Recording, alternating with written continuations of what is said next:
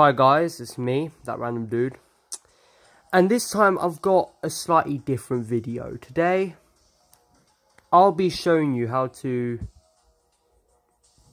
install 3DS games via FBI with a QR code.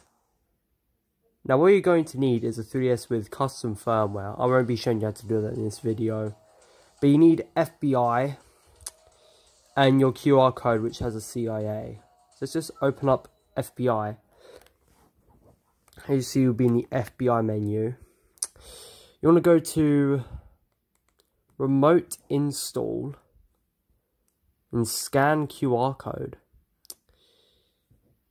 Now, I'm gonna need to do this like off camera, but yeah, I'll be with you guys. I'll be back with you guys. So once I've done the code. Alright, so I am back. And now, of course, I have the download here. It's just for a virtual console game, Balloon Fight. Let's click yes. And as you see, it will start the install. So, now depending on your internet speed, mine's pretty crap.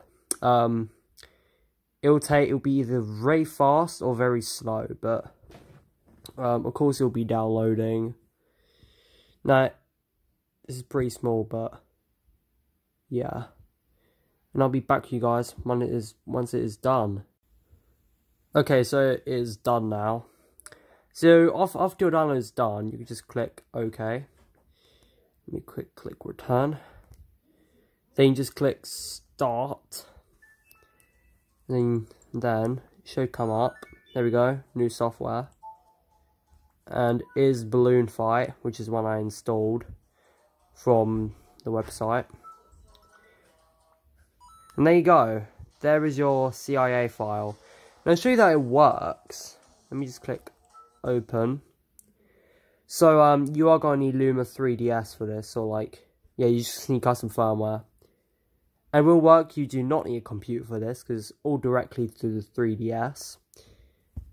And yeah, it's just an NES game, just nothing much really. Just a little thing to, just like test how it works. I won't be playing this game because I can't really on camera, but yeah. So that's how you install 3DS games via QR code on your Luma 3DS modded console, I guess. So thank you guys for watching. Make sure to like and subscribe, and who knows, I might do another tutorial.